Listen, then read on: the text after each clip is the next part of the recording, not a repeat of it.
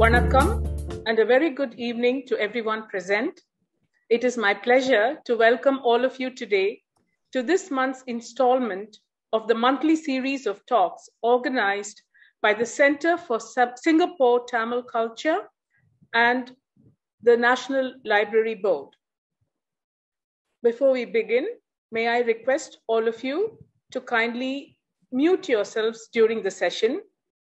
We would not want any inadvertent interruptions while the speaker is delivering his talk. Also, it would be nice to have all of you on camera if possible, because it's far more pleasant to speak to faces rather than to blank spaces. Finally, a reminder to you that this session will be recorded and uploaded to the CSTC website and placed in the public domain. Thank you for your cooperation. We are privileged to have as our guest speaker today, Professor Kwok Woon, who will be speaking on an interesting topic. Professor Kwok is no stranger to many of us. He has always been an ardent advocate of multiculturalism. He has contributed extensively to this from many platforms. I had the pleasure and privilege of working with him on a multicultural, multilingual event organized by the National Arts Council of Singapore and gained significantly from this experience. Professor Kwok is from the Nanyang Technological University and he is professor of sociology. His teaching and research interests include social memory, mental health, and Asian modernity. He has strong interests in heritage and the arts, especially theater, visual art, and literature. Prof Kwok has served on the boards of the Intercultural Theatre Institute, National Arts Council, National Heritage Board, Singapore Heritage Society, and Tebangong Artists in Residence. Professor Kwok's talk today is on interior landscapes, intercultural explorations, curiosity, openness, and pleasure. Professor Kwok claims that his presentation today was inspired by poet A.K. Ramanujan's The Interior Landscape, classical Tamil love poems, and by the work of the Intercultural Theatre Institute and the Center for Singapore Tamil Culture. Freshly introduced to the two genres in Caṅkam poetry, akam, interior, and puram, exterior, as well as to the idea of thinai, which means landscapes, inspired him to explore as an amateur, he says modestly, the resonances and affinities between love poems in Tamil, Chinese, and Japanese. In examining poems from such diverse yet interlinked cultures, he raises a few interesting and pertinent questions. What does understanding the inner life of another person, especially one who writes in a foreign language, entail? If human beings have always known that there are others beyond their cultural community, isn't some kind of intercultural encounter a fundamental part of human experience? Isn't translation an essential human activity and one that is always imperfect, incomplete, and unfinished, especially in the face of a plurality of languages, cultural forms, and spatial experiences, not just across communities, but even within a single community through time and space? Do our intercultural explorations lead us to a broader and deeper understanding, not just of ourselves, but also of others, and indeed, ultimately, of understanding who we are? It's now my pleasure to welcome Professor Kwok on Interior Landscapes, Intercultural Explorations. Thank you. Thank you so much, Dr. Chitra. And I would really like to begin with thanks. And it's a great honor and pleasure to be with all of you and to engage in today's discussion, especially also Chitra, with you being my dialogue partner, and you, of course, having worked on this area for the longest time, and all Subra, Arun, and the CSTC team, the co-organizer, the National Library. And also, I received lots of help from Miss Kelly Lee, who's also attending, and Teo Han Wee, also one of our good friends. We have had many such discussions. Let me just plunge in. This will be my outline. And although I have quite a number of slides, some I will go faster and some I will just pause to reflect a little more. So you mentioned that I have been inspired by A.K. Ramanujan, and indeed this little book has been a source of joy and lots of gave me lots of opportunities to reflect on a number of things which I'd like to share with you today. And I'd like to also highlight this other essay, which is also found online, which I found very instructive.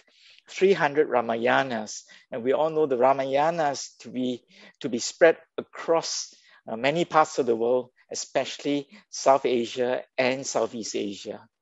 And we can say a little about that later.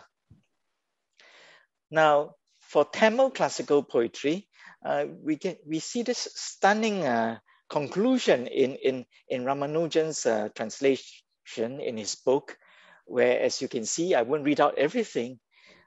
The idea that these poems have lasted through 2,000 years and they remain very, very central and significant in the cultural life of the Tamils. And you can see the words where passion is balanced by courtesy, transparency by ironies and nuances, impersonality by vivid detail, leanness of line by richness of implication. This turns out, in fact, to be true when one reads these poems, even in translation. So one might imagine just how more beautiful they are, and one is inspired to try and get to the original language. Let me just say that this was also an introduction to me as an amateur as to Sangam literature, and to be fascinated by the idea that there are these several thousand poems in classical Tamil that have been collected and put together and are still turned to by Tamils and scholars all over the world today. And Chitra, you have already mentioned this broad division between akam and puram. And please excuse me for my pronunciation of these words because I'm not a native speaker. Please feel free to correct me. I think it's very interesting that there is this distinction between inner life, the interior, and the exterior, the inner and the outer. And that these two categories of poems, love poems, which speak to experience rather than action, and then the poems dealing with war, kings, good, evil, heroes, and death. And of course, I think today we will look at the love poems, just a couple out of 400 love poems in the Kuruntogi. And I have selected two poems which seem to be really popular, one written by a man and another written by a woman. And I was also keen to learn that the assigning of the poems to actual poets, some of them have names which are actually reflective of a particular metaphor or a very memorable line within the poem. And we'll get to that soon enough. Yeah. Akam and the idea of thinai, the 5 landscapes. In this little slide here, I try to summarize what I've learned from the book and other books. Although I noticed that Ramanujan himself didn't quite use the word thinai, but he did refer to the 5 landscapes. And starting with this assertion that this idea of akam being a poetry of the inner world, and in particular, love is taken as the ideal expression, and love in all its variety and all its stages, all its phases, and so on.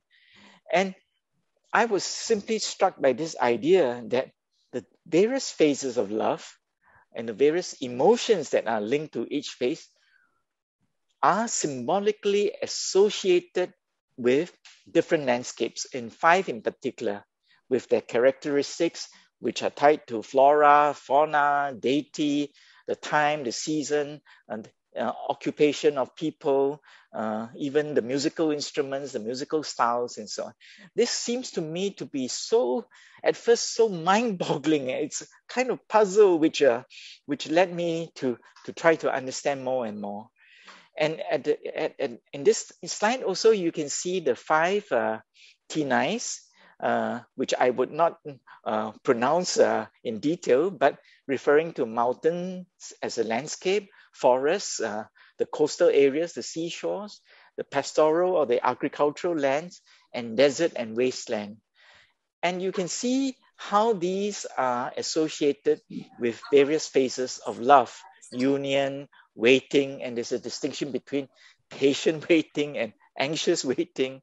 And of course, on the negative side, infidelity, resentment, and of course, separation and hardship. And one could imagine that across the centuries, there have been many occasions where lovers have been separated for many reasons, including war and politics, and just the sheer distance in a number of these countries. So for Ramanujan, thinai offers a living vocabulary of symbols. And it's just fascinating to me that the actual landscape of Tamil country in South India, in Tamil Nadu, become the interior landscape of Tamil poetry. And again, these conventions provide a kind of, you could call it, I call it a kind of grid, a kind of ecosystem, a kind of framework, which is quite economical in poetic design. And of course, this leads us to potential comparisons with, for example, the Japanese haiku. And I learned from Arun that the Tamils also have engaged in Tamil haikus. And as you know, the haiku is so tightly packed into a line of 5 syllables, 7 syllables, and 5 syllables. Whereas the love poems, especially in the ones that we're looking at, are just of a few lines, up to 5, 6 lines or less or more, right? And this economy in poetic design, I think it makes it even more powerful. And again, you can think of thinai as a kind of grammar. The vocabulary also creates with it, the conventions creates with it a kind of syntax. So this common language of symbols, Ramanujan says, it makes each poem that is offered alludes in one way or another to other poems that are written within this language. Now, I would like to raise a few questions straight away here.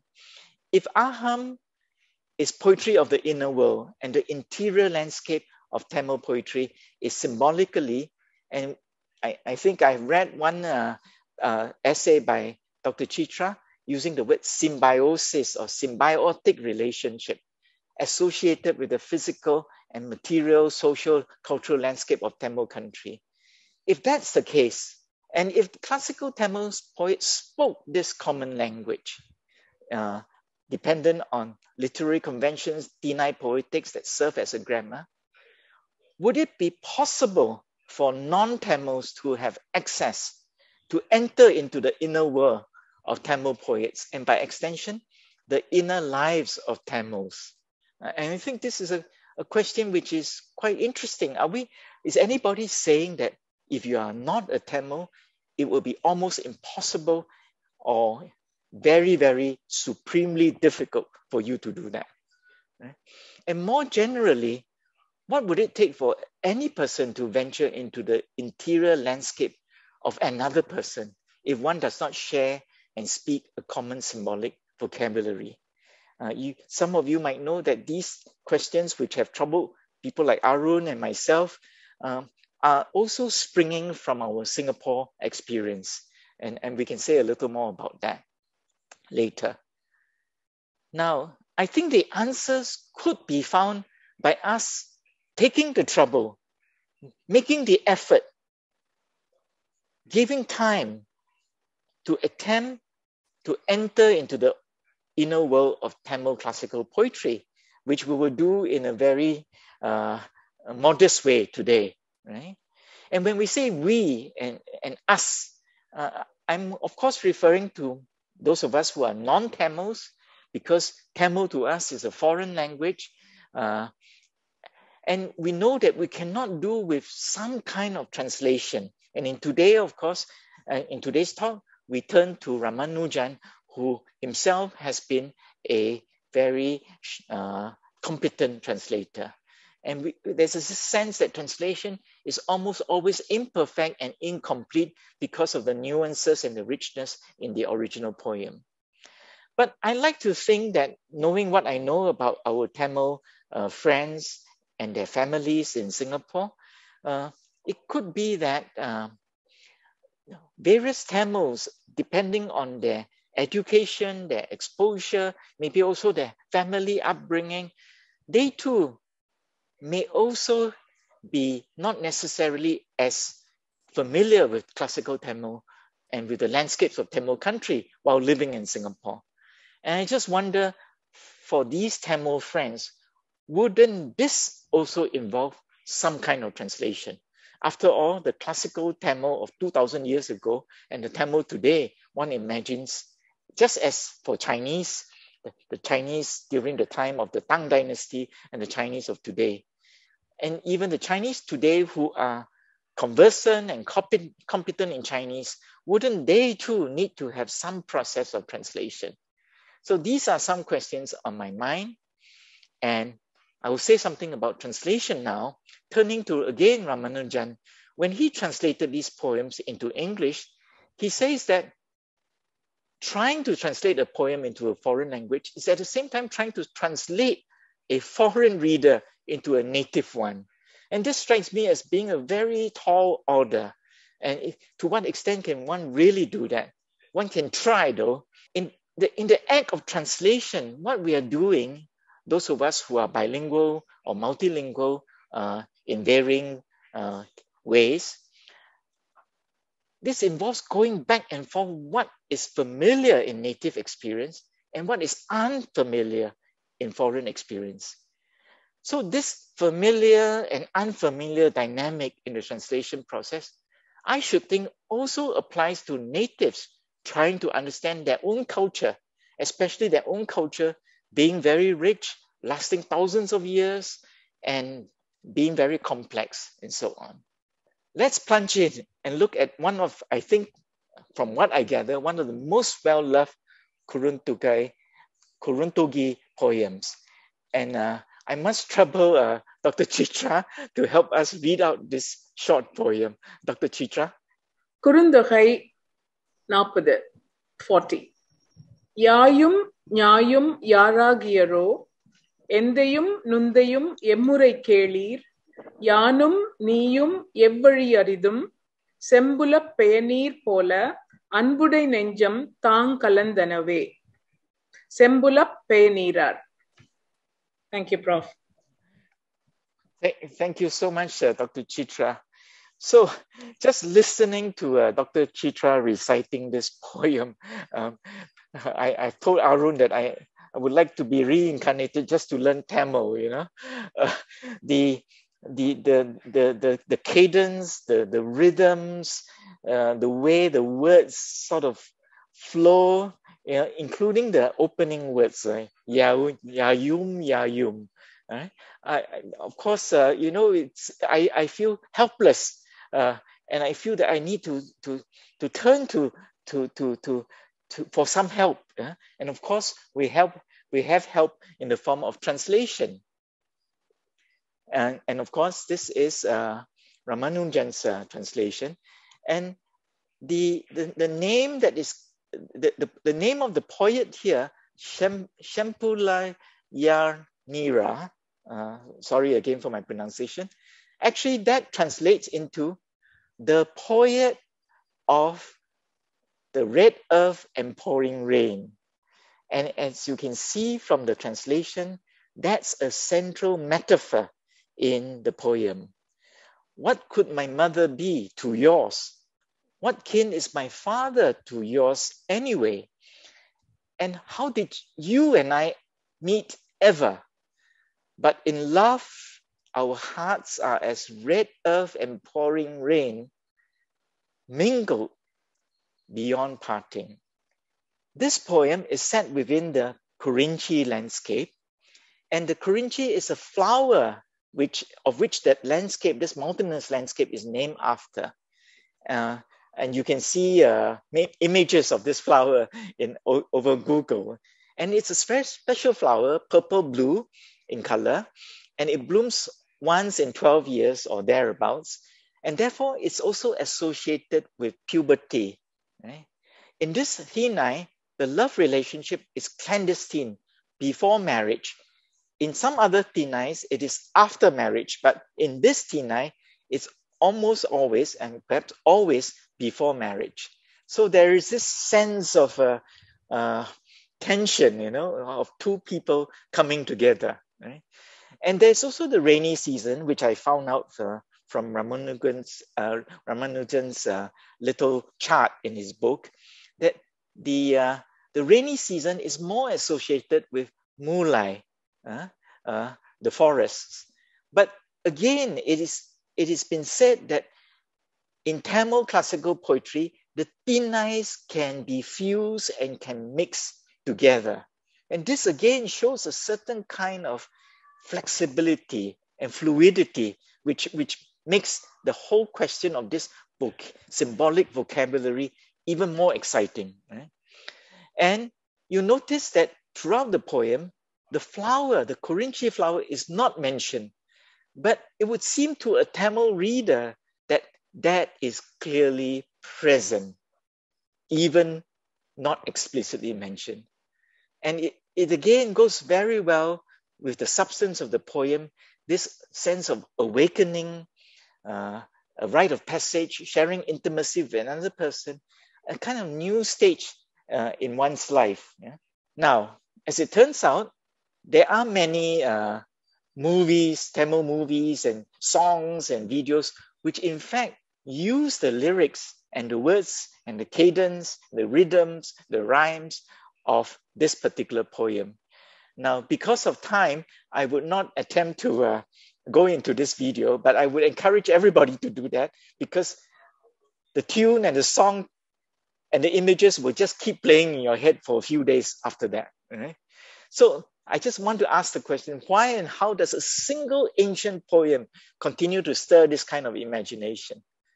That's the power of poetry and of this particular poem.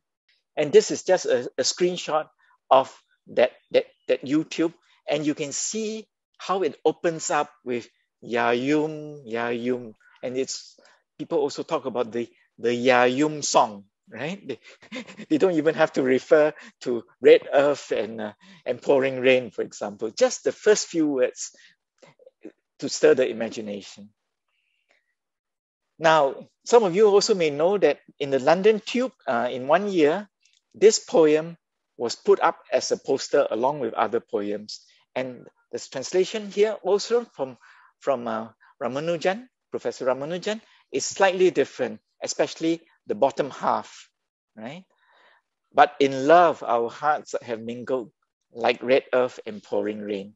So again, even in translation, there could be some, in fact, a lot of room for difference and for variation and so on. This then leads me to two translations, Ramanujan's and Professor George Hart's. Now, I did not have the time to establish Professor Hart's translation, but this is what I found in Wikipedia. And you can see again the two variations, right? But whichever translation, you can see that the message, the substance is coming through in English, even though it may not capture all the nuances and the detail and of the original Tamil poem. Now here I want to move on and ask all of us to hold on to this line and to this thought. How did you and I meet ever? And but, there's a but there. And in George Hart's translation, I and you, how do we know each other? And yet, now you can see this was how it appeared in the translations. But I've highlighted these lines because there's a sense of puzzlement here, and it's a wonderful, wondrous kind of puzzlement. Almost you can say we are as if the protagonists and we ourselves are awestruck, we are amazed. We are astonished. What are the odds of two strangers developing an intimate, profound, deep relationship? Now, if you think about the time of classical Tamil poetry 2,000 years ago, people living in maybe small groups in villages, the chances of two young persons not having parents who know each other, that's already something to contemplate. Now, we're not also talking a time in the contemporary era where young people and people seeking partners can also find themselves through something like dating apps, for example, right? We are now talking about a time whereby what are the odds of two persons having this very deep relationship, coming to know each other and developing these kinds of bonds? And I would say that these apply to bonds of friendship, affection, and understanding that are not confined to love relations, to love relationships. You can think, for example, of male-male, female-female, and even male-female friendships, which are not necessarily romantic or erotic or sexual. And again, there is this kind of puzzlement. How did you and I meet ever? How do we know each other? So in the Chinese language, I'm always taken up by this set of three terms, often not used together, used very separately on different occasions. Yan fen, this kind of affinity in which you did not choose. You did not quite choose. It was forged by fate, chance, destiny. It's a kind of serendipity, but yet it is an affinity. And then mo qi, a kind of tacit, silent understanding or rapport between persons. And then the last one, zhi yin, referring to somebody who's a kindred spirit. And there's a little story here of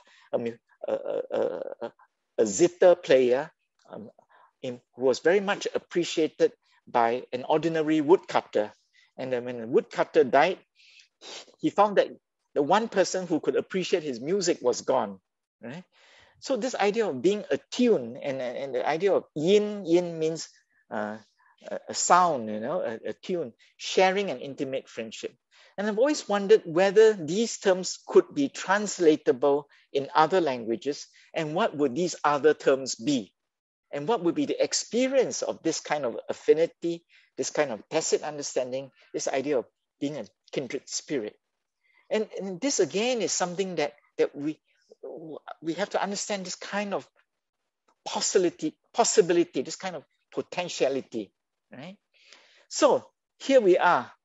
For me now, if somebody mentions red earth and pouring rain, that would be my code word, my code term for this kind of possibility. I have now incorporated these English words, and I must find the Tamil words, as part of my vocabulary to talk about this wondrous possibility that two persons of different backgrounds, including ancestry, I do not know your parents or your ancestors, and my ancestors were very different from yours. It could be Chinese and you are Indian or whatever, and so-called races, right? But this possibility and this capacity, this potentiality to reach out and to reach in to another person's inner life, we know this to be true. It is possible, and we can develop this capacity, right? Now, on the other hand, we know that relationships are not necessarily sustained. Many things can happen along the way. Many things can conspire to keep red earth and pouring rain. By now, you can see how much I love this term. The two may not necessarily come together and continue to be together. And therefore, the theme of separation in these love poems is also very strong. And I've chosen one here written by a woman poet and also appearing in the same book by of translations, right? And it is said quite clearly for many commentators in the Palai landscape. And again, now I have to trouble Dr. Chitra to help us recite the poem. My pleasure, Prof. So this is Kurundukai 130.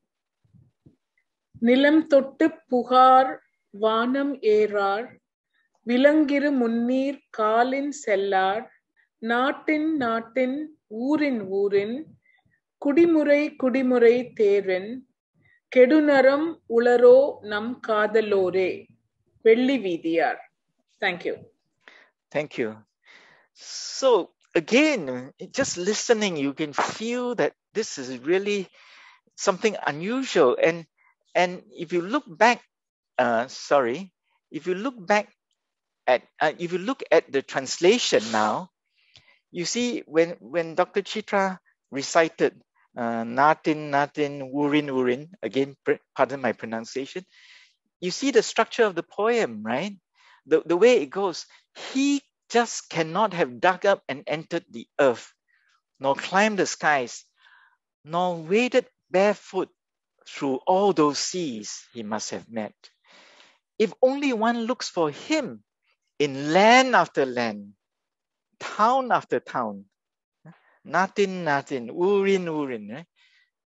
Clan after clan, or family after family, our lover, the one that you love, cannot slip through the cordon, can he?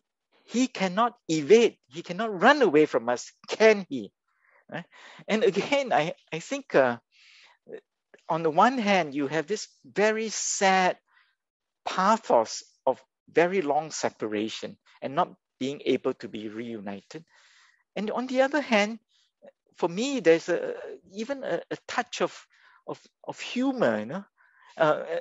When I read this poem, the first thing I thought was what my young friends would call ghosting. You know, when you have entered into some kind of casual relationship, especially again through a dating app, and you follow up, and then suddenly the person disappears. So where has this person gone? You know, yeah. So let's move on now. What might be our first responses to these poems? Well, of course, different people can respond differently, but depending on one's curiosity and one's openness, it might just be possible, as Ramanujan hopes in the work of translation, that we experience something of what a native experiences. Something, not everything, something.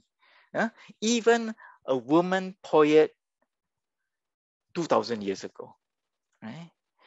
Perhaps more, we can experience something of what the poet is trying to convey, something of her deepest life experience. Now, if this in fact does happen, I think that this might be called aesthetic pleasure. Now, it's a little ironic to say this, given how sad the poem might be. But again, that is the experience to say, wow, I can enter into the inner life of this person in some fashion, to some extent, to some degree. And yes, it happens by chance, but I think it's more than chance. It requires agency on our part. we need to nudge ourselves or be nudged by others to be more receptive to this kind of poem. And I'll come back to this again. These are further reflections, and if you don't mind, I will just go very quickly. You can read a little more quickly than I can speak. So again, these questions about, can something that is so deep like love, and if it's expressed in such a particular form of articulation with its own conventions and its own grammar, can it in fact be shared? If people say that love is a universal phenomenon, can we just say it is universal and leave it as that? So we cannot say for sure that, what one experiences in love is universal or can be shared. We can only find out by attempting to enter into the inner world of a foreign person from a foreign culture. And in so doing, we don't do it cold, we don't do it blind. We bring our cultural knowledge and our life experiences to this encounter. We don't leave that at the door before entering, right? So in what follows, and I'm conscious of the time, we'll look at just a few love poems in Chinese and Japanese, and so doing, we explore resonances and affinities in these interior landscapes of the poems. And no surprises for guessing, there might be something which is not equivalent to thinai, but it could be comparable in one way or another. Certainly not equivalent, because there are associations between experiences, emotions, and landscapes, including seasons, weather, the moon, flowers, trees, and birds. So let's plunge in now. This is a poet, a woman poet, and I've especially tried to choose women poets for reasons which you might guess. Maybe the women are more interesting than the men in love. Now, Li Qingzao of the Song Dynasty. This is a little of the background. And of course, you can imagine those times of upheaval when people were separated for many years, not just months, but years.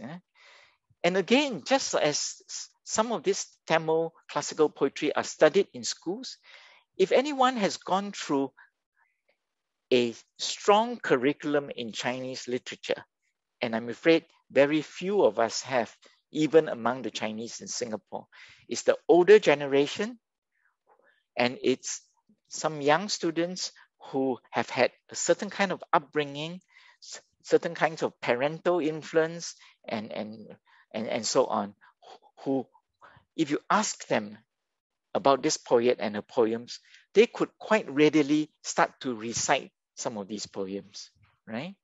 And for those who want to have an English source, there's this book, which I will also take the translations from. So now let's look at this poem, all right?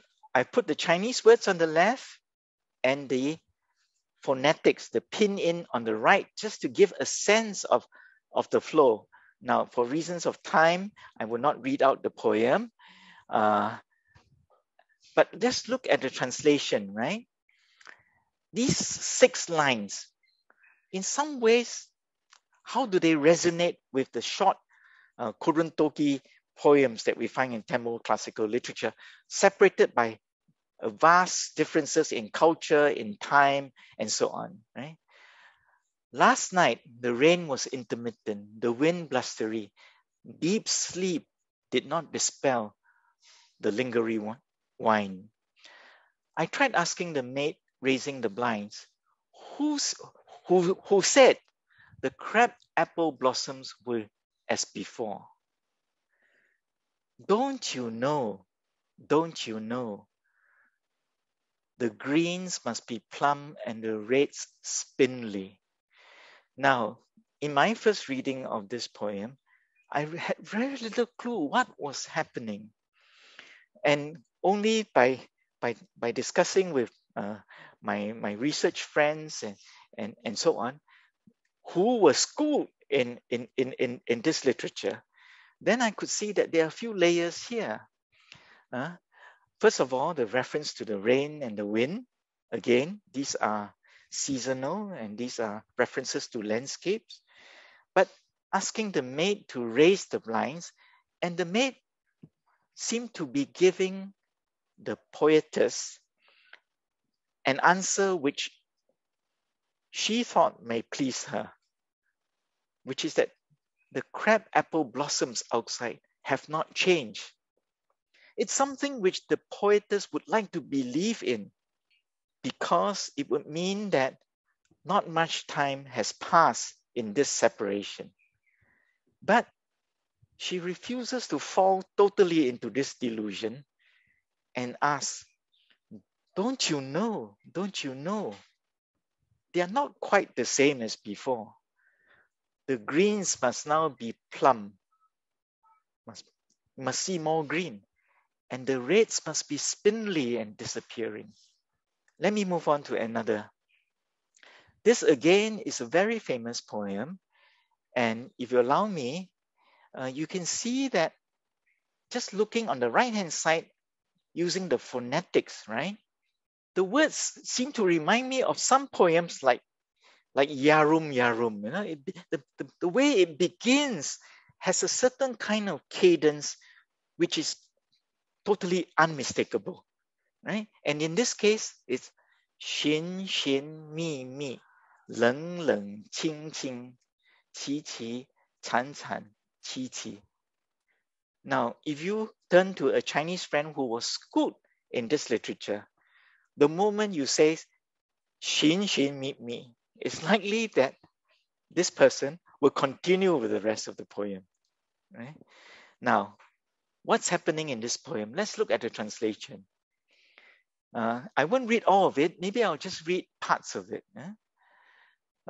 Searching, hunting, seeking, looking. This is Professor Robert Egan's translation for Xin Xin Mi Mi. Searching, hunting, seeking, looking. So chilly and yet so clear. Distressed, dismal, and forlorn. Warm a while, then cold again. It's that season, the worst for taking care of yourself. How can 2 or 3 cups of weak wine hold up against the strength of the evening wind?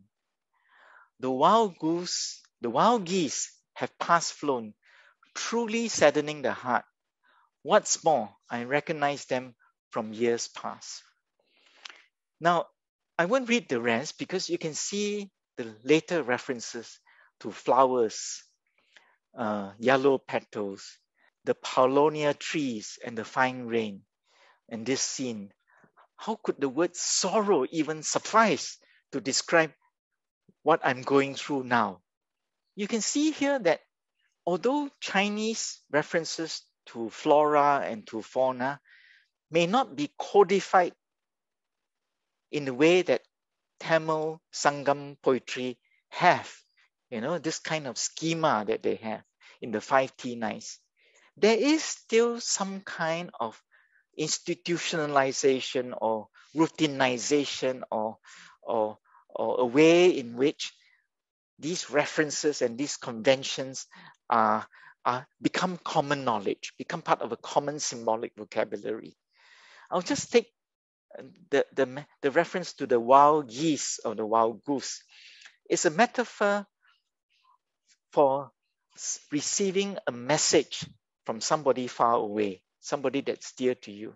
It's also a metaphor for a person who is retiring, you know, the image of the wild geese descending on the sandbank, especially one who did not get to fulfill his literate and his social role in the courts and in the aristocracy and so on, as a scholar, for example. And there are many others, these kinds of resonances. So, and the idea that for this poetess, I recognize them from years past.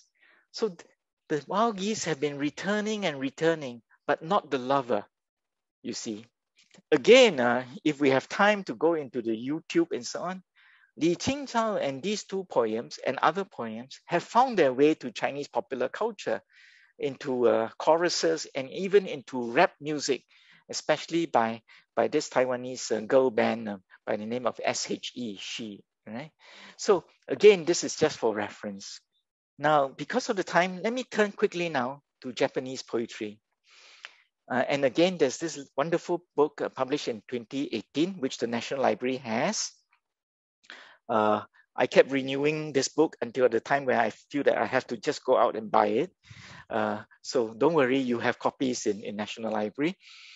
And in haiku, there's always, unless the convention is being contravened, there is a seasonal reference, a subject, kindai, right?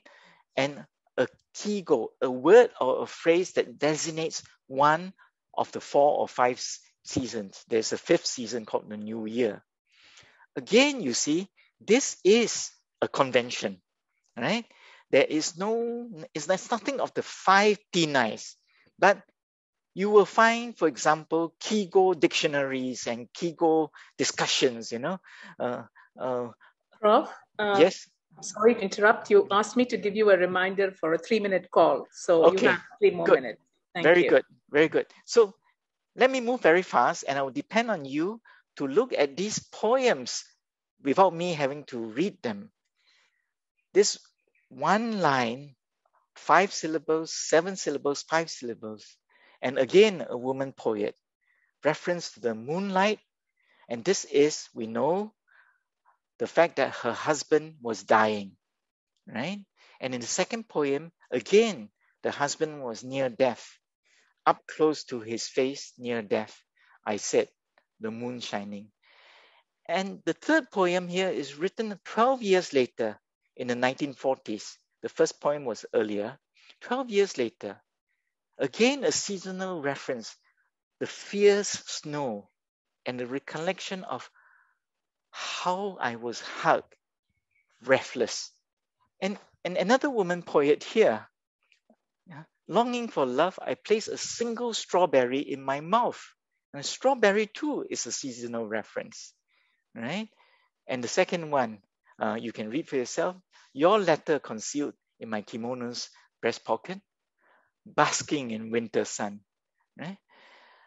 Now, Suzuki Masajo is a lovely poet. I found another poem which I really like, and this is the next one. Pouring each other beer, these men with whom I shall never make love. Right? And I just wonder whether pouring each other beer has now become a kigo. Is it a seasonal reference, like maybe summer, for example? Okay, and you can find that haiku has become internationalized. So there are French and Canadians writing haiku, and the women have become, they feel some kind of solidarity and they share their poems related to the inner life. And this is something that you can find on the net, this talk with many, many examples of haiku written by Japanese, Canadians, and French. Yeah. Now, I could not resist throwing in a Malay poem, and this is by a Malaysian poet, Usman Awang, and this Kekasih or beloved, right? And again, if you just, sorry, the letters are very small, but look at the references in relation to beloved. The froth of the sea, the waves, the clouds, the mountains, the star of the east, the darkened moon, the sun, and so on. Right? So again, you see, in Malay poetry, you can find lots of references to the Malayan or the Southeast Asian landscape. And this poem was recently also translated into Chinese by Dr. Liu Surinyata. Right? Now, I'm coming to the end now. Please bear with me. You have all these kinds of efforts. On the right, the book by Dr. Liu, translating poems, Malay poems from Singapore, Malaysia, and Indonesia. On the left, a very recent book, Singapore poems translated into English from Tamil, Chinese, and Malay. Right? And these are efforts going on in Singapore, and the National Library has these books. Okay, Dr. Chitra has already given part of my argument. I think intercultural encounters are a fundamental part of human experience.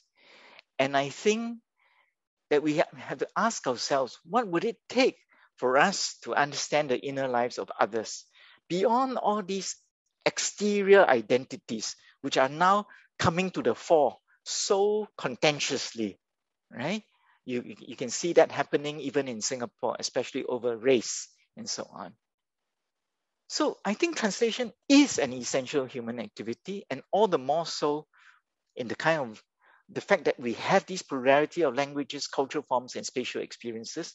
And again, even within a single community, whether Tamils or Chinese, we too have this kind of plurality within. Right? And poetry is a good start, a good entry point, because of this kind of symbolic vocabulary and grammar, right?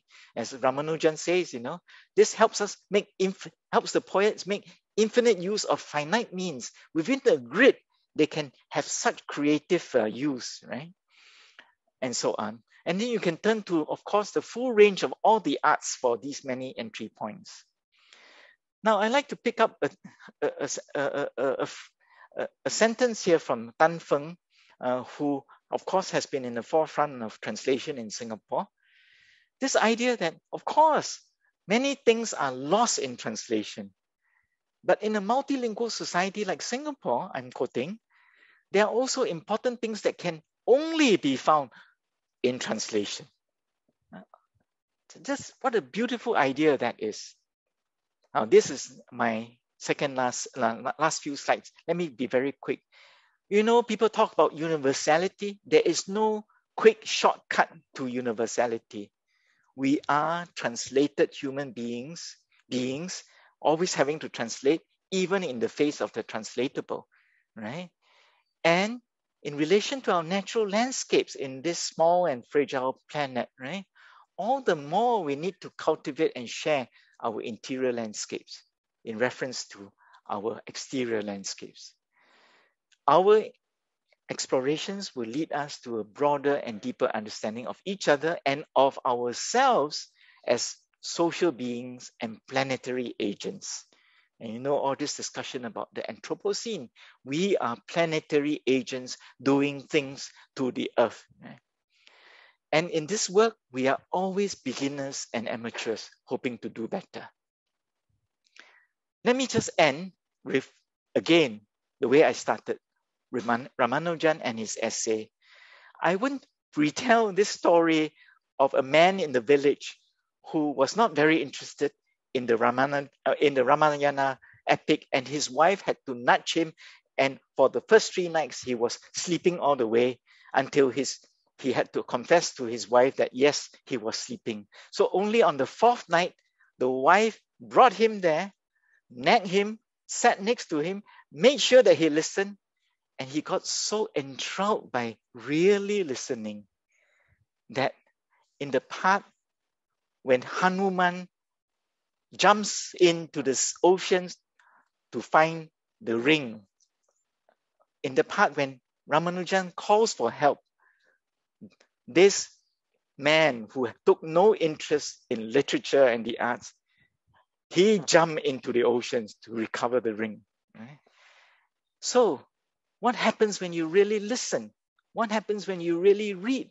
What happens when you really reach out and reach in? Things of many wondrous kinds happen. Okay, thank you, Chitra.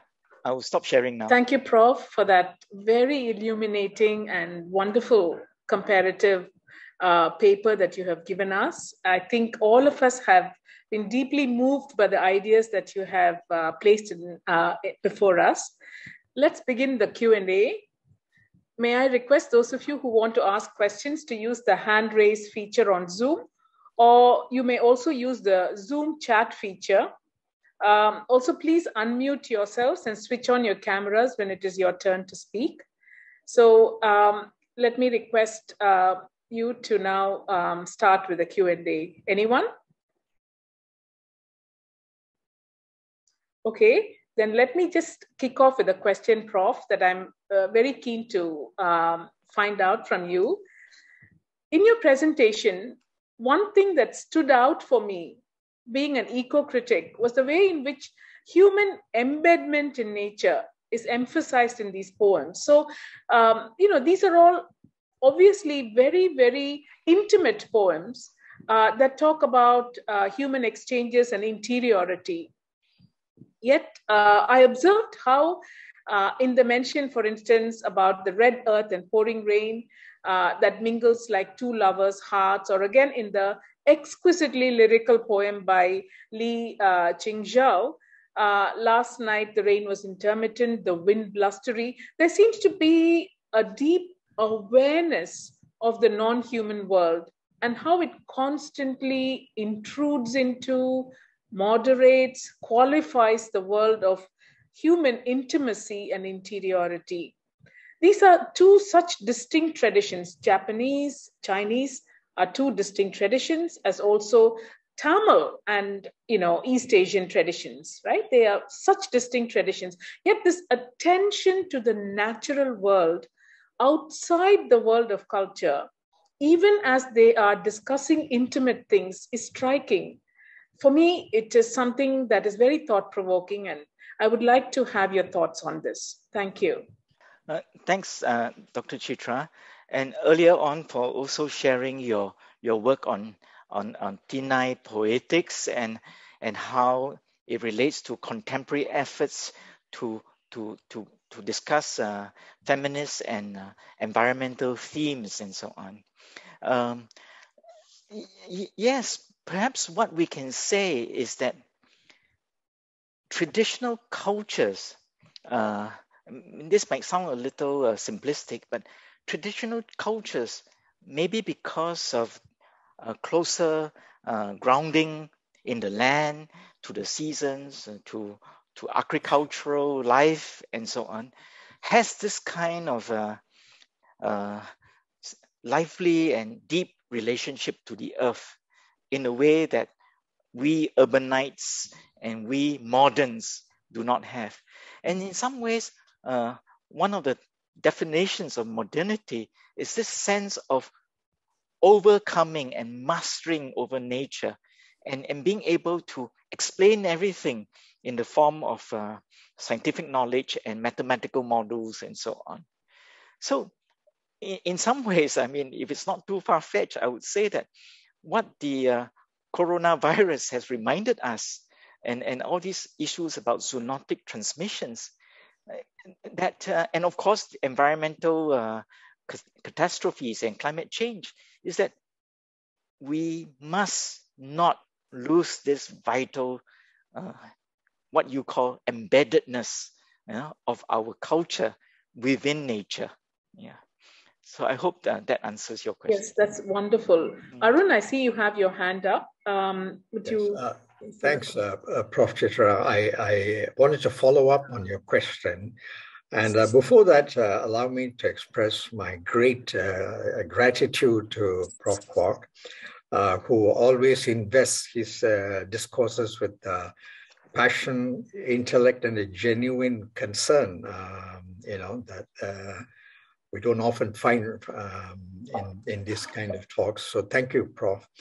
My question follows up in the sense, almost every language talks about the human connection to nature.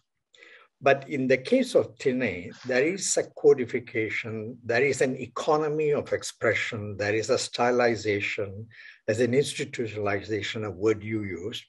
Do you find that in the Chinese poetry, which also has very great and very deep and very long traditions, that they too have some kind of, like the wild geese, for example, is that a code, a symbolic thing that immediately conjures up or reveals a whole plethora of other information that you don't have to state, just by one word, one idea, one symbol, you open up, an ecosystem, as it were.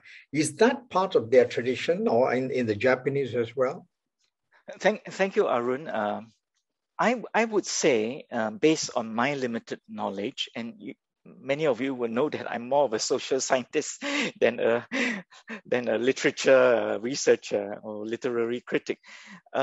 Based on my knowledge, thinai seems to go very far in this. This codification could, even in Ramanujan's case, could even be mapped out in a chart or diagram.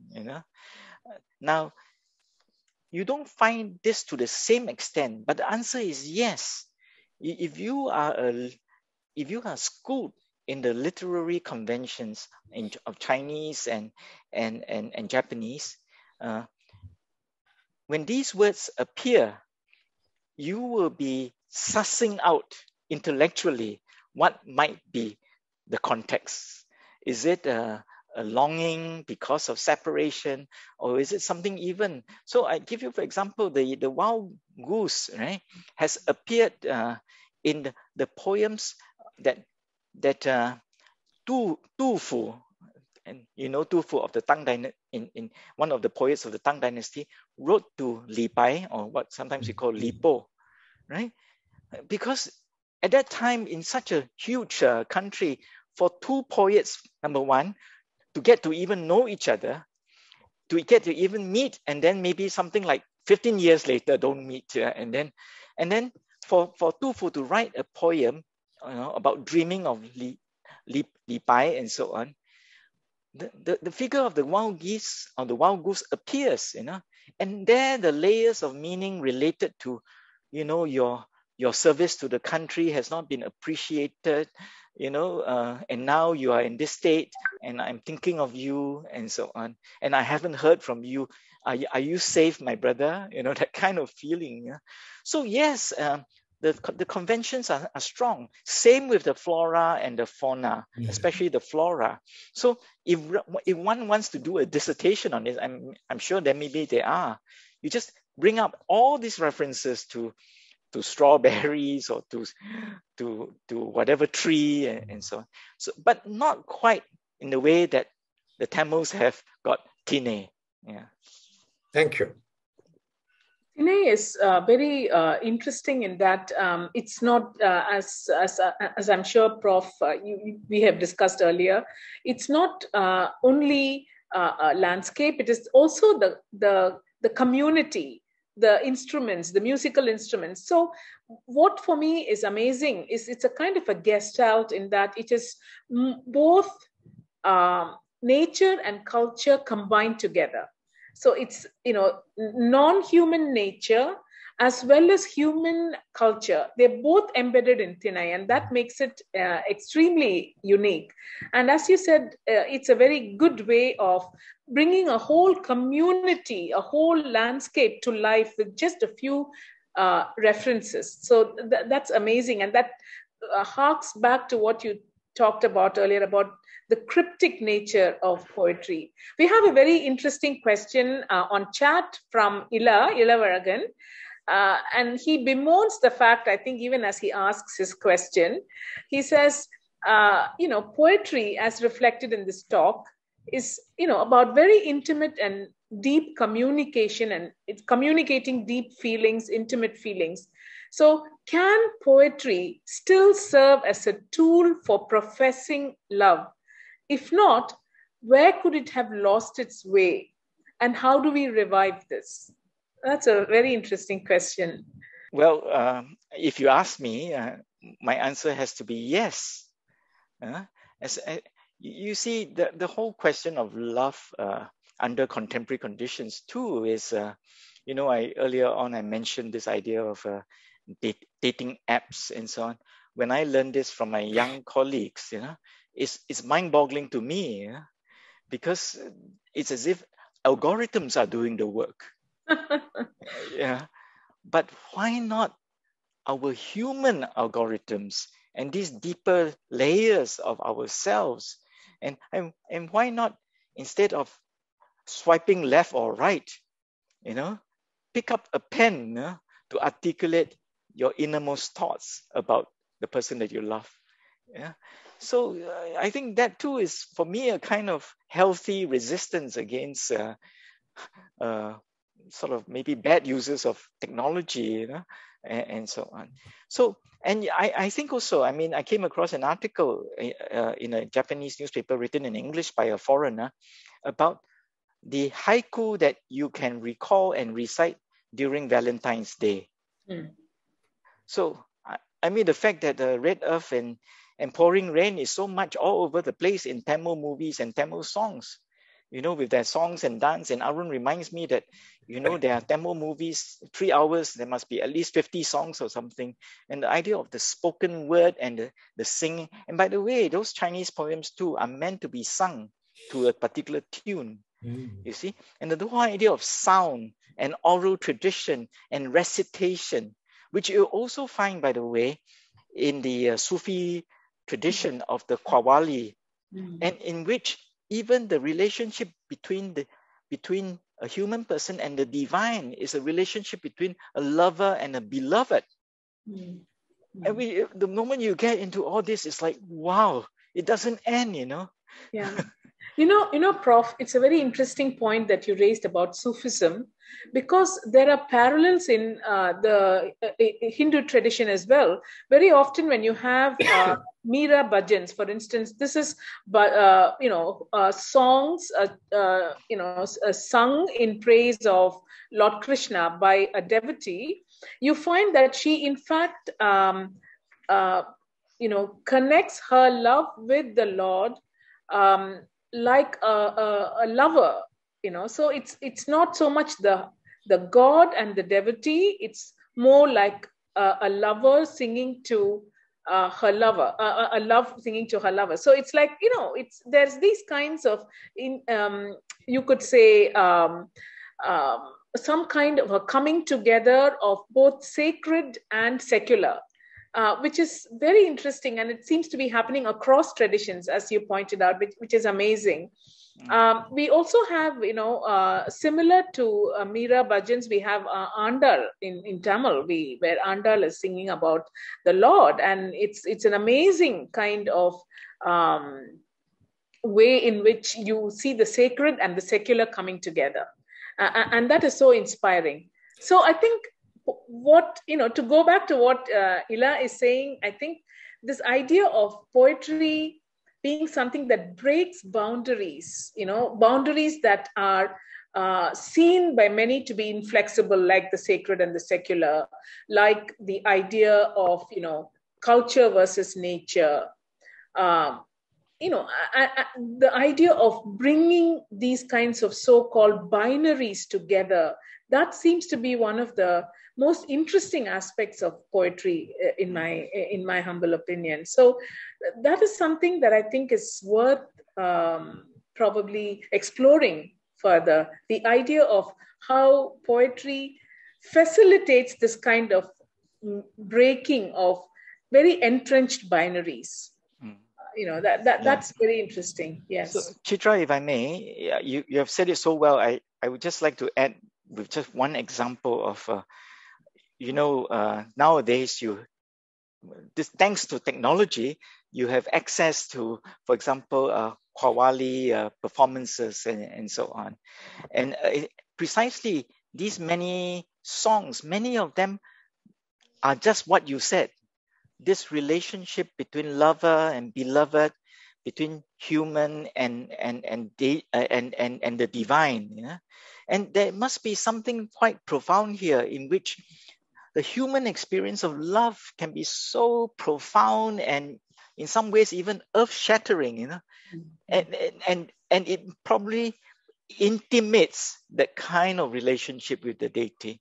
I just, I don't often recall lines very well, but when there was this Qawwali performance in which translation is provided, I think the original language could be a beautiful language like Urdu, for example. And when I saw the subtitle, I was amazed by this lyric. And the man was singing and playing the harmonium and the tabla and so on. And it just goes on like that. And I saw the lyrics appearing before me. And the lyrics were, I will take you into my eyes and hide you under my eyelids. Mm-hmm. And you know, in this time where everybody is wearing a mask, our only communication is through the eyes. Yes. Very true, Prof. We have two hands raised here.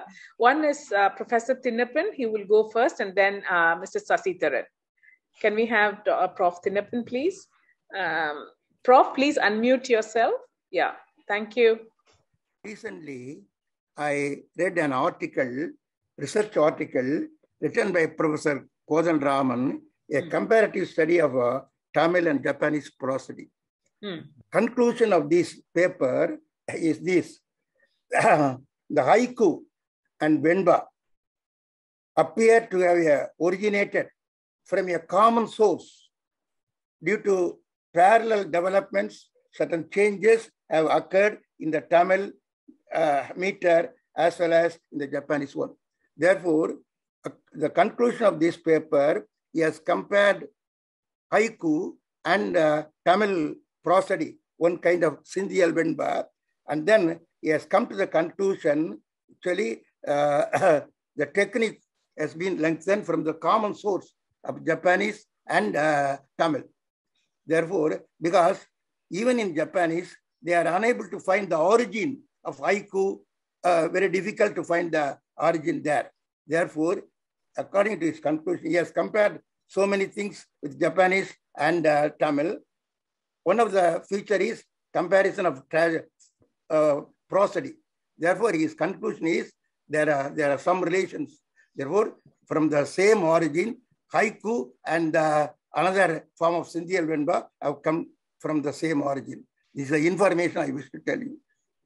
Thank you, Prof. Thinappan. I think that is a fascinating idea, and I'm not surprised for the simple reason that we always talk about colonial modernity. What we fail to remember or recall is that prior to European colonization and colonialism, there was a very thriving, modernity in Asia and between Asian countries and in between Africa and Asia. We had a very thriving modernity.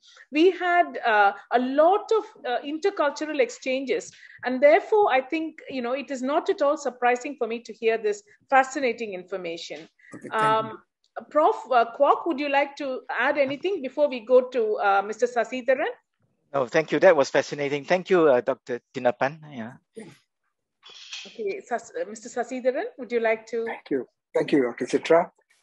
Prof Kwok, it's a pleasure to have you discourse on Tamil poetry. It's a pleasure to hear you discourse on poetry at all. I mean, it's just wonderful to listen to you. I have a few thoughts which I just wanted to share.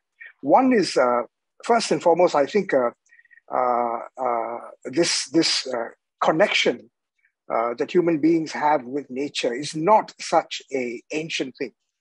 In the beginning of the 19th century, we had the lines to see the world in a grain of sand and heaven in a wild flower, to hold infinity in the palm of my hand and eternity in an hour. William Blake, spoke about this in this way in the 19th century. And it's interesting because I think there was also a question about love and how we've lost the ability to express ourselves through love. Well, I think that these poems, at least in the tradition of the West, have always been associated with ecstasy. It's been associated with auguries. It's been associated with a kind of rhapsody of the mind and the soul, And to bring it back to Indian aesthetics, in theater, there is this notion called bhava, which the actor is supposed to imbibe in performance. It is a state of being. It's a state of consciousness, a state of doing, a commitment, a discipline, competence in a technicality, a skill. And it's all of these things, I think, that enables that kind of poetry to be. And let's not forget that, as you mentioned, Prof Kwok, that these poems were meant to be spoken and sung. They were meant to be heard. And I think the oral tradition has a great value in adding to the fact why I think we were thinking about nature in this way, and why these quite distinct and different concepts were yoked together and yoked in poetry. It's the conceit of poetry. And I think that's what poets are supposed to do. Just that, I just wanted to comment. Thank you. Thank you, Sasi. That was so. I can't add any more to that. And in fact, I think Arun will make you volunteer for the next talk. He has been. Thank you, Sasi. And I think what you say about theater, you see, just like in Singapore, we keep compartmentalizing races. We shouldn't also be compartmentalizing the arts, as if there was no continuum between them. One of my favorite pieces of music on the zither, on the guqin, the instrument, the string instrument, it's a classical piece that's entitled "Wild Geese Descending on the Sandbank." And so the continuum between music and poetry and perhaps theater and dance and so on. So Sasi, thank you. I should take you up on offline for another discussion. Yeah. Thank you very much, Sasi, for that very, very enlightening and illuminating point. In fact, we've had such a wonderfully illuminating and I should say erudite session today. I've learned a lot from Prof Kwok, and I must say that the questions that were posed were also equally illuminating, in that comments as well as the questions that were raised have given us an insight into how these ancient traditions actually speak to each other, and how there is this, despite the difference, there is so much, mutual kind of, shall we say, a harmony, which immediately allows us to enter that other tradition, that tradition that has been so alien to us before. And then it locks us into that tradition and makes us understand it, pick up that moment of tension, of the conceit of the poem, as Sasi rightly pointed out, and to be able to therefore, in some sense, enter that whole alien world and make it our own. Just like Prof Kwok said, that from now on, every time he sees red earth, he somehow has already made it his own. It's part of his living vocabulary. I think similarly, all of us today will take with us something of the haiku world, something of the Chinese poetic conceit, and that whole world of wild swans, wild geese. So I think from now on, when I think of wild geese, I will have a whole new vocabulary of which has become a part of my vocabulary. And I think therein lies the beauty of intercultural exchanges. That is the value. And who more than Singaporeans can venture into these kinds of exercises, because we continually live and learn from these kinds of very, very vibrant intercultural exchanges. So I want to thank you, Prof Kwok, for this wonderful session. I'm deeply grateful. Say a little about what Prof Kwok mentioned earlier about the books available in NLP.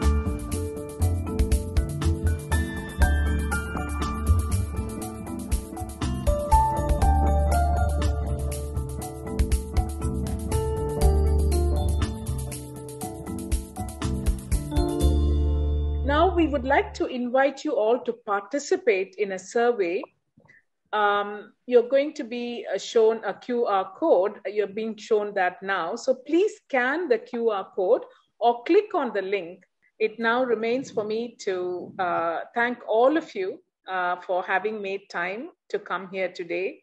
And I would also like to take this occasion to thank, on behalf of the Center of Singapore Tamil Culture and the National Library Board, most of all, Professor Kwok Kian Boon, for making this such a memorable session, and for all of you participants for your active and lively participation. Thank you very much.